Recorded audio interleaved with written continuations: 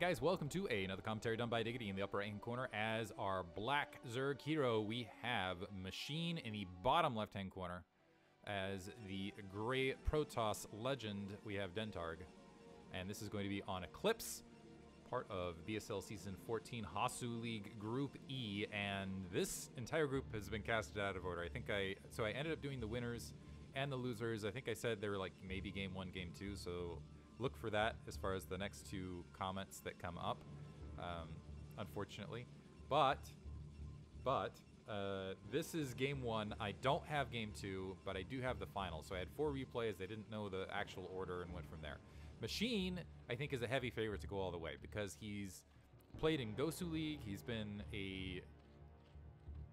I think at many points in his career, the best Zerg in the United States. Dentarg, though, a very strong player himself. One of those guys who helps out at CPL, is definitely one of those top tier players. And he's looking for a championship too. Looks like he went ahead and placed the pylon, although moving that probe back usually suggests that he's thinking about more of a forge opener. It looks like Machine is going to open up with the overpool, playing absolutely safe, which I think makes sense. From Machine is one of those guys that he likes playing long macro games, and he tends to win a lot of his matches in the late game.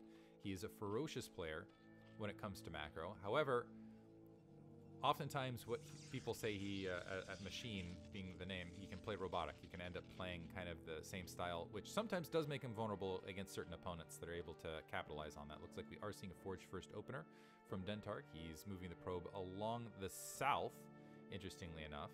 And actually, it looks like he wants to peek it in the bottom right-hand corner, so I do wonder if he's up to... wonder if he was trying to catch an overlord or something like that. I don't know what's going on here. Kind of an interesting scouting pattern from that probe. It will manage to avoid the overlord scout, but it's not catching... This is a bit early for a third hatchery or anything along those lines, and Machine isn't one of those guys who's going to proxy hatch or anything. Anyway, 2 Zerglings being produced. Hatchery is already in place, and with the kind of... what do I want to say it? The mutagenic stage. It sounds weird.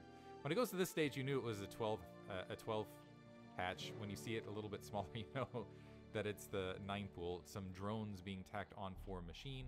It looks like we do have the Nexus and a cannon being warped in. I believe that Nexus was dropped before the cannon for Dentarg, so he's got a pretty decent economic start. And Extractor being dropped as well. Overlord scooting down and a gateway in the way. So both players opening up with something a little bit more economic.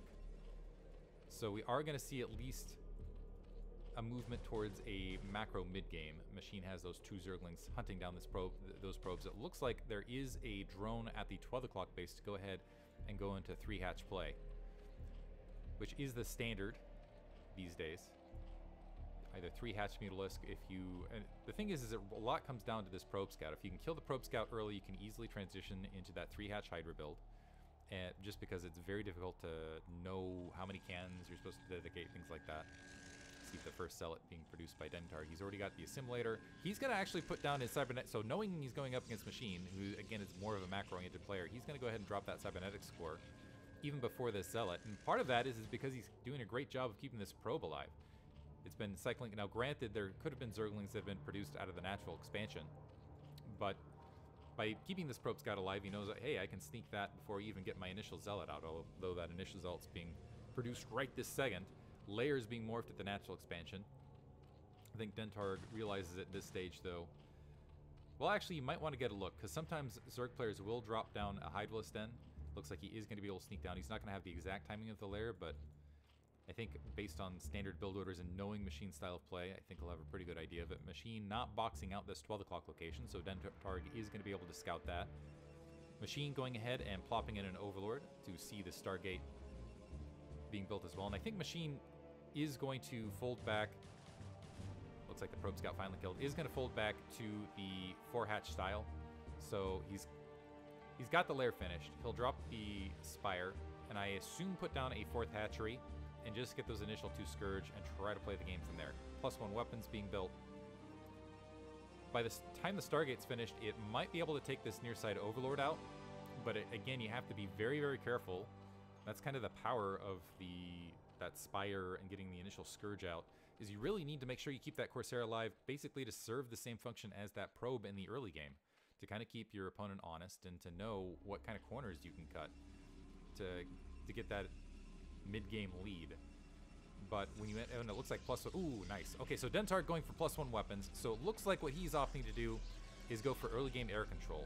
And I feel like this is cutting edge play right now. Is Zerg going for this 4th hatchery, once they get the Spire up, going for the initial Scourge, and Protoss going for a mid-game Corsair count of about 5 or 6 to go ahead. A little bit of a skirmish out on the front. The Zealots marching forward, killing a few Zerglings. The Corsair, yeah, on the way, wants to go ahead and take a look at how, basically the drone saturation. But you can see with all of this, creep colony also defensively being put on the front door. So initial buildings of a Sim City for both players, or for Machine, I should say. So the Corsair going to go up. It wants to go ahead and look at the drone saturation, see that there's a sunken colony. That's a big tell. That Machine's going to be more macro-oriented here. But there are Mutalisks being produced here from Machine. So it looks like he is opting for Mutaplay.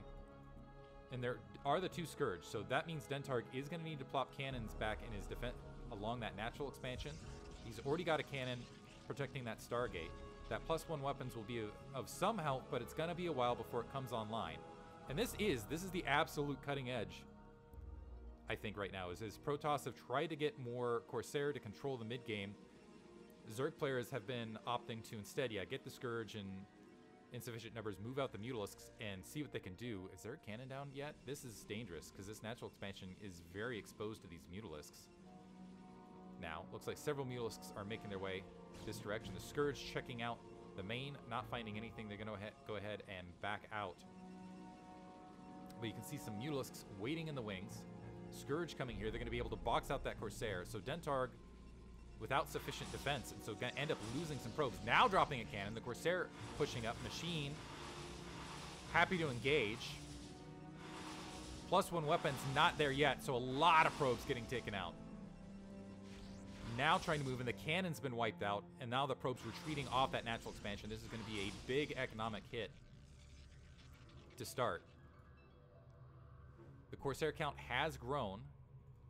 The Zealots marching across the field while those Mutalisks are out of position. Machine drawing those Mutalisks back. He's going to go ahead and send them, potentially, they'll be able to engage them at the 12 o'clock location. There's the sunken colony there, but not a lot of ground troops to help defend this. So Mutalisks, yeah, repositioning. The Scourge going to come alongside just in case the Corsair wanted to get involved. No drone kills yet. There's 1 drone kill down. So looking for the counterattack, but these Zealots are actually rapidly getting cleaned up. So 2 drone kills for 5 Zealots. And the Corsair fleet is moving forward, but there's still plenty of Scourge to go ahead and engage this. And actually, did the Scourge move forward? I think that I might have missed some Scourge hits. And so this is, so Machine has air control. He's got Dentarg pinned into 2 bases, basically. He's in a strong economic position. He's hit that 40 count. He's starting to transition to Hydralisks. Might be in a contained situation, and Dentarg just now dropping 3 additional gateways to get his gateway count to 4. So there's 2 cannons in the main. He does have Templar tech along the way. This is also, however, going to delay a robotics facility, potentially. He has the 5 Corsair, but he really hasn't managed to get any Overlord kills, or he needs to have those Corsair basically to survive against the Mutalisks, and Machine is expanding. So Machine in firm control of this match, just about even in supply as the Corsair, or as the Hydralisks are being produced. Range is now being upgraded, but with this +1 weapons, he's basically potentially going to be able to just march to Dentarg's front door and seal him in. There will be +2 weapons on the way, and we haven't gotten an Evolution Chamber upgrade yet for Machine. So there is going to be that slight lead for Dentarg overall, but maybe if he can just pump enough units and micro it perfectly, nail a Psy Storm or 2, he'll be in a good position. It looks like he is dropping that 2nd Forge to try to roll that upgrade advantage to get back into this in the late game. But right now, Machine macroing up like he does, and this is kind of the scary part of Machine's play. If he has enough economy to roll, he's really good with mid-game troop movement and just being absolutely everywhere on the map. Zerglin going ahead and checking that 3rd base. Dentarg moving out with his troops. He's even got a Dark Templar with that army. 2 Archons in front, marching into this attack force. And Machine there to engage it. The Corsair is getting a lot of hits on these Mutalisks. The Mutalisks trying to pull back. Don't like what they see. Yeah, the entire army folding back. They actually might even be waiting for Weapons 1 before they re-engage. And Machine, yeah, now that Weapons 1 is coming online, turning around, looking for opportunities. And Dentarg didn't actually completely turning around. The Corsairs being sent to the bottom right. They're maybe, yeah, it looks like they're going to be able to find an Overlord. The Hydralisks repositioning to potentially get there. But Dentarg doing a good job of keeping Machine in the dark. Looks like he's got him in the red as well. But Machine marching forward, potentially get a seal with those Corsairs not to support. This Mutalist Hydralisk army is going to be overwhelming. There is an Overlord in position here to help deal with that Dark Templar.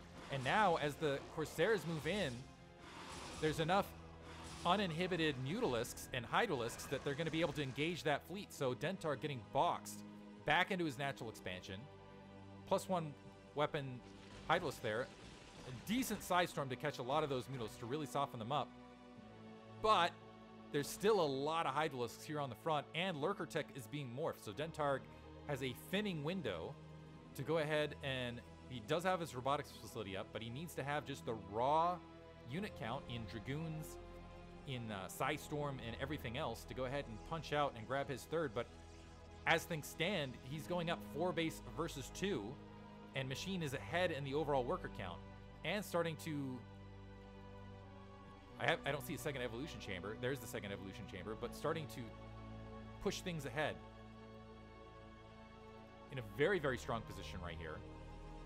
You can see he just keeps migrating these Hydralisks back and forth, but that troop count is growing. Dentarg with the supply lead at the moment. Running into some Hydralisks. The Corsair fleet just going to slip ahead and see what they can get. And Machine is going to sacrifice a handful of Hydralisks to get the rest of the Hydralisks back. I think he wants to get into the protective shell of the SimCity before he engages this. The Mutalist swinging around, able to pick off a High Templar, which is huge.